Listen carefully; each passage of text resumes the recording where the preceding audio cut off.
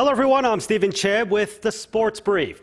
Now, Korea is not really known for tennis, but that's slowly changing with the youth showing up strong at recent tournaments.